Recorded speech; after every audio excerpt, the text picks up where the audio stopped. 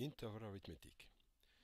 If I have two intervals, x and y, and an operator, which can be plus, minus, and so on, a binary operator, then I will define the operation with respect to this operator as follows. So first I take all possibility for x operator y, such that x and y belongs to their domains, and because this set may not be an interval, I will take the smallest box which encloses this set, so the smallest intervals in this case. That's why I define this operator, which denotes the smallest interval which contains a set, a subset of R. In this first question, I will assume that the interval x and y are given by -3 and 2, 5. And I have to compute for different operator the result of this operation.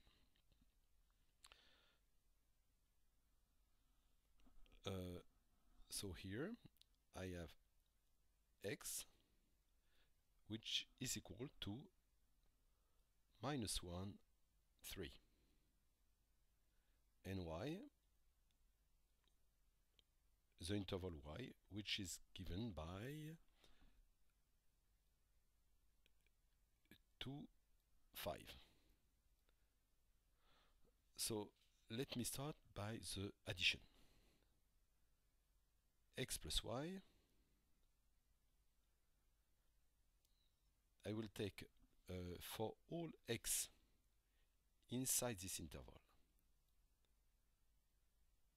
and all y which belongs to this interval.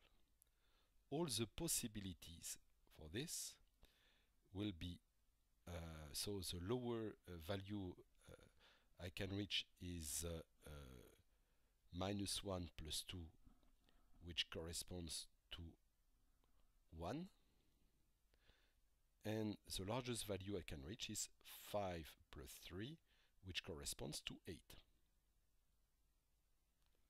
Okay, so it corresponds to the first operation. Then about x minus y. It will be equal to x is -1, 3,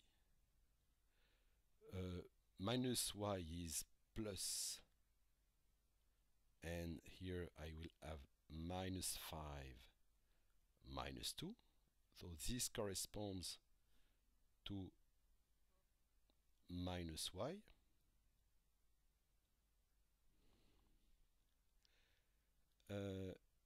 And I will obtain -6, because -1 plus -5 is -6, and here 3 minus 2, which corresponds to 1.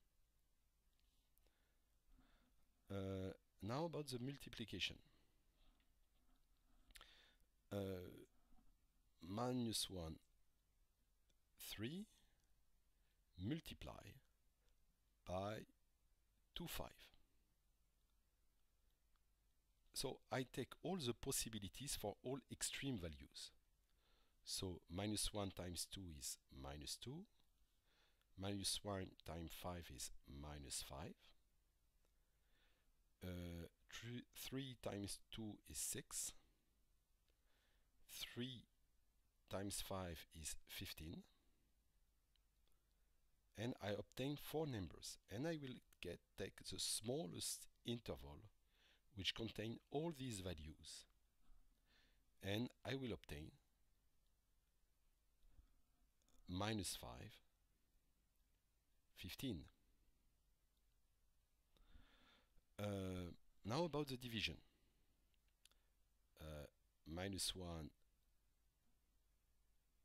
3 divided by 2, 5. So because the operation is decreasing with respect to the denominator, I will transform like this: -1, 3 multiply by 1 divided by 5, 1 divided by 2. And I will do the same.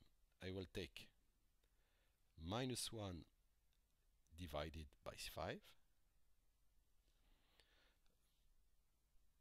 minus 1 divided by 2, 3 on 5, and 3 on 2. I take the smallest interval which encloses these four numbers, and I will obtain minus 1 over 2 and 3 divided by 2. Okay, it was about the division. Now the other operator I have to compute is the maximum and the minimum. Both of them are binary operator.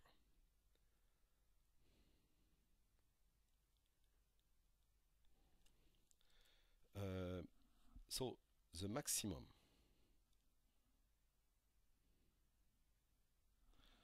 of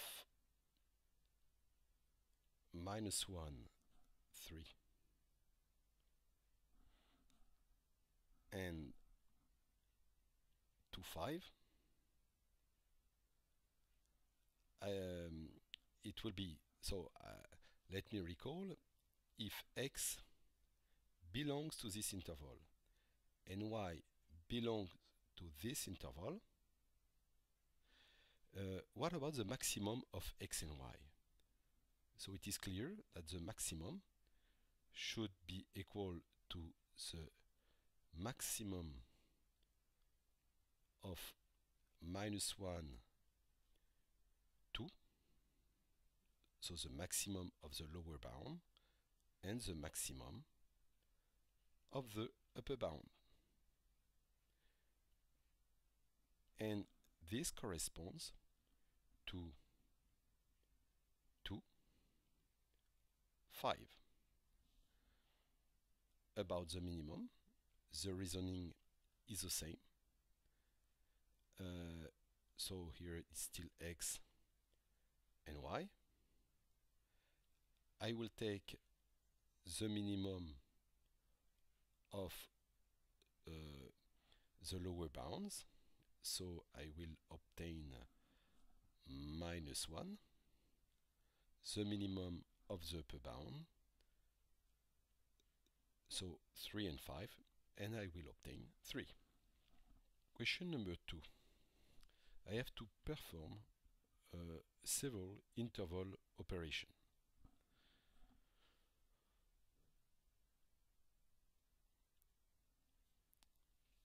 I consider the first one. This one, it is a multiplication, so I will perform 4 multiplication and take the extreme values.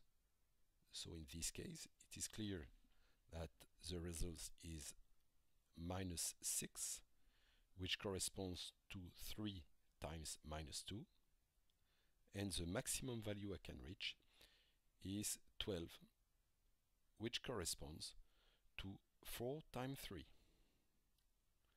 So if here I take the smallest box is this, which encloses the union.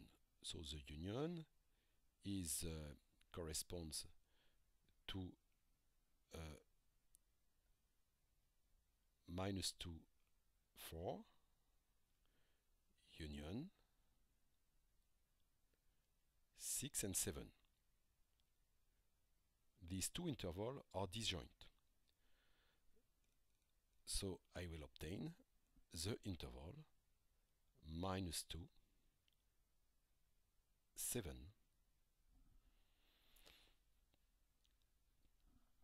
The maximum, as previously said, I will take the maximum of the lower bounds and the maximum of the upper bound.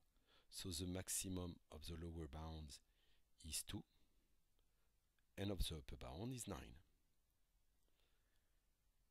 Here, I will take all possible value of x inside the empty set and y inside this interval 1, 2. And the maximum of them will correspond to the empty set. So this maximum corresponds to the interval empty. So the empty interval is absorbing. I mean, if I make an addition, a multiplication, or so on by another interval, I will always obtain the empty set. Here, about this multiplication, this division, I will take, I can reach any value up to plus infinity. For instance, 3 divided by 0 plus is plus infinity, and I can also reach converge to minus infinity, because minus 1 divided by 0 plus is also minus infinity. So in this case, I will the corresponding interval which corresponds to R. Or if you prefer, we'll denote it also minus infinity plus infinity. About the last one. So the last one, we have first this multiplication, and this multiplication I will have so minimum value is minus 2 and 6. This one corresponds to infinity. The maximum of this is also empty set. This one is also empty set, and empty set plus an interval corresponds to the empty set. Question number 3. Recall that if f is a function from R to R, such as the square root or the square, the log, and so on, the sign also, I can define extended to intervals, and I take all possible values for f of x.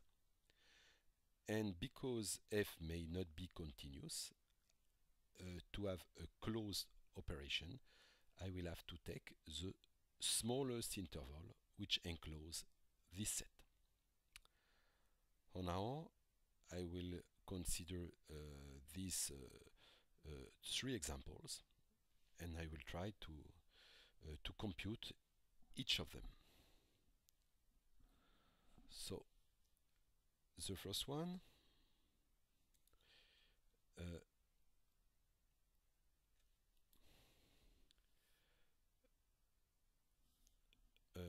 so it was question number 3. The first one is the square of minus 1, 3. Or we can write it like this: minus 1, 3 square. So the minimum value is 0 because it cannot be negative, and the maximum value is 3 times 3, which corresponds to 9. As we can note here, the square of x, of an interval x, is not equal to the multiplication of the same 2 intervals.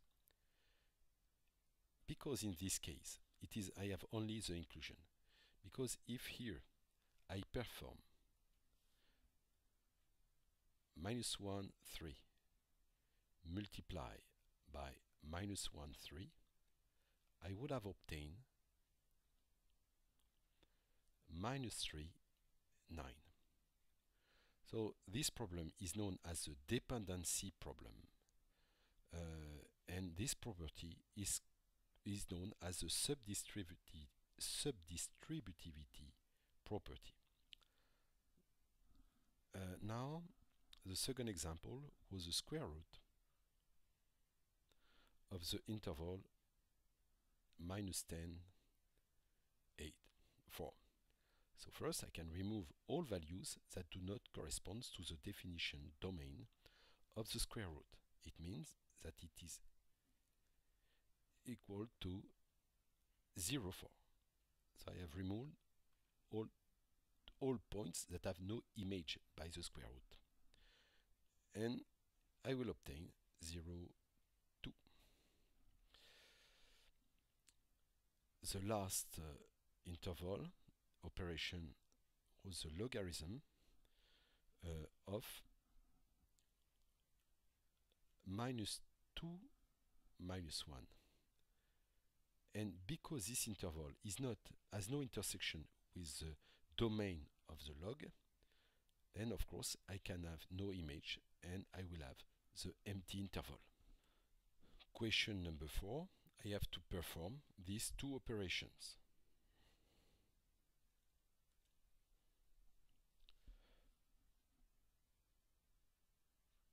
So the first operation was 1, 2 plus -3, 4 multiply by -1, 5. So it is a sum, so it corresponds to -2, 6. And to have the multiplication now, this multiplication, the lowest value I can reach is 5 times -2. So -10. The largest value is 6 times 5, which is 30. Now my second operation is the exponential of 1, 2 divided by 0, infinity. So this corresponds so all of them are positive, but I can reach all positive values. So it corresponds to 0, infinity. And if I take the exponential of this interval, I will obtain exponential of 0, because exponential is increasing function, 1, infinity.